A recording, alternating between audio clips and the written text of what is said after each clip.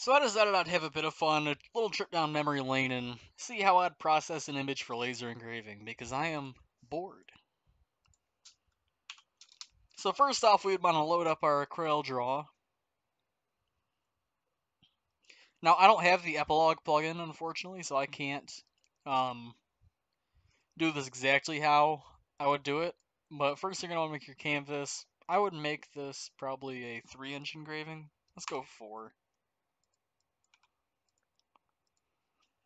So our canvas is 4 inches long. You have your measurements up here. Now I gotta grab our image. So this is currently a PNG. This will not do. We need it vectorized. SVG.ai, DXF, any of them. What that does is instead of using pixels, it uses math to draw the lines. It traces it out with math. Don't ask me how. So I use a software called Vector Magic. What you just do is drag it and drop it, and choose your parameters.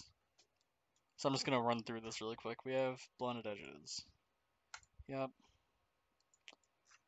We are high quality.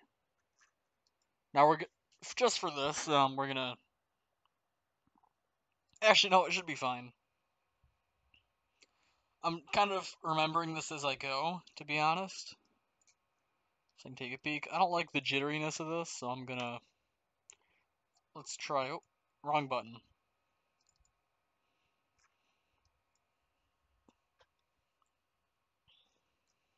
Okay, we're gonna go low quality maybe.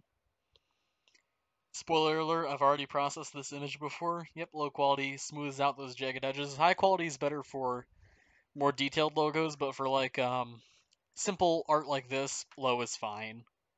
It's all dependent on your setup. So we have our drag and drop here. I don't recall if this ever worked. We can check. Yes, it did. Nice. So now we're going to scale it down to fit our workspace. Give it a bit of margin. You'll see why. We're going to align it to the center. Now we're going to do the secret trick, hairline. Or wait, no. That's for if you're cutting. We'll go 0. And then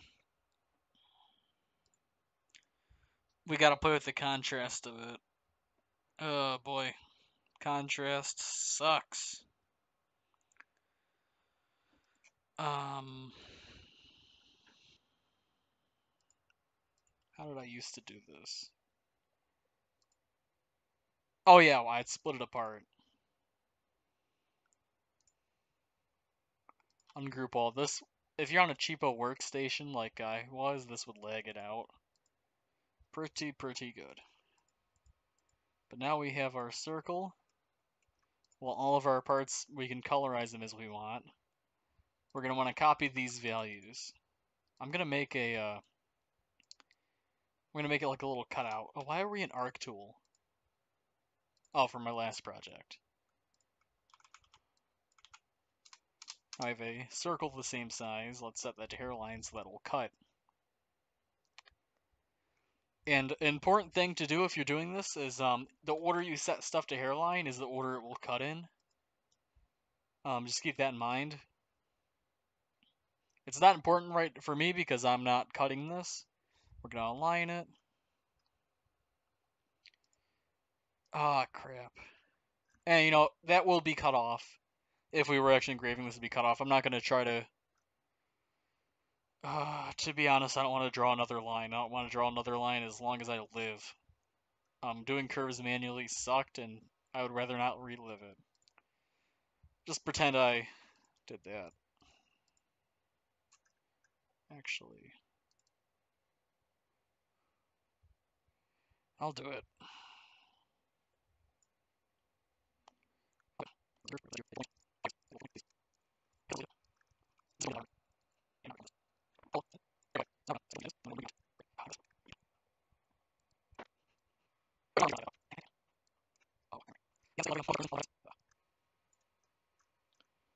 Okay, to be honest, I really don't care beyond that. It's fine. It's so low resolution, usually you won't notice. It is still hairline, so it will cut. Now I need to work out how it'll engrave, because we don't want the whole thing solid. We first off, we want to invert this. Let's name you outline.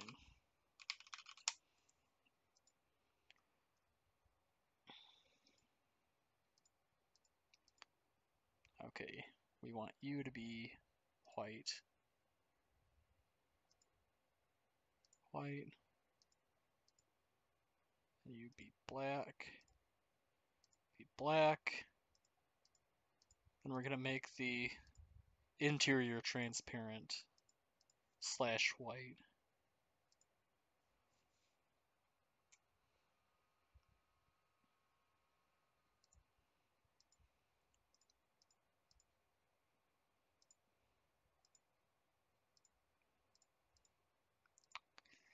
And boom, now we have a processed file ready to be engraved. Then, in an ideal world, if I had an epilogue laser, I would print, select the epilogue print driver.